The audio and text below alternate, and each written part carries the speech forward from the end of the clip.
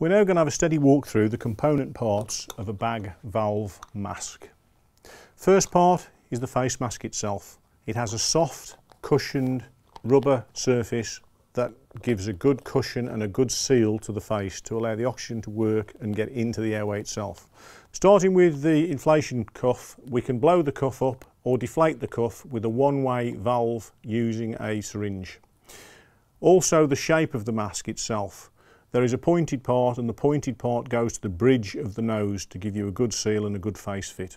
There is then a one-way valve and a blow-off valve. In case pressure gets too high, the blow-off valve will release the pressure, so we can't overinflate. There is then a silicone bag which fills with oxygen from the oxygen cylinder, with a handle on the top which goes over the top of your hand so you don't put the bag down, and so the bag is easier to use without having to put it down. There is then a plastic bag at the back which fills with oxygen from the cylinder. This bag fills the silicone bag and the silicone bag fills the patient. There is also an oxygen port to take oxygen directly from an oxygen cylinder to drive the bag.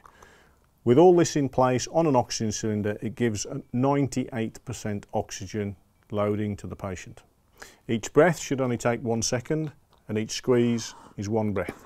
This particular bag is an adult bag. They also come in paediatric size, which is obviously a lot smaller, but you can also change the face mask itself for a smaller face mask and use the same bag on a smaller child, but just using much less pressure. It does exactly the same job, but we don't need to put the whole amount of air in. We can just reduce the size of the face mask. These face masks are also extremely useful for anybody that's had a tracheotomy, because they fit over a trachea really effectively to breathe through a tracheotomy vent rather than over an adult face mask, as an adult face mask is rather large for going over a stoma.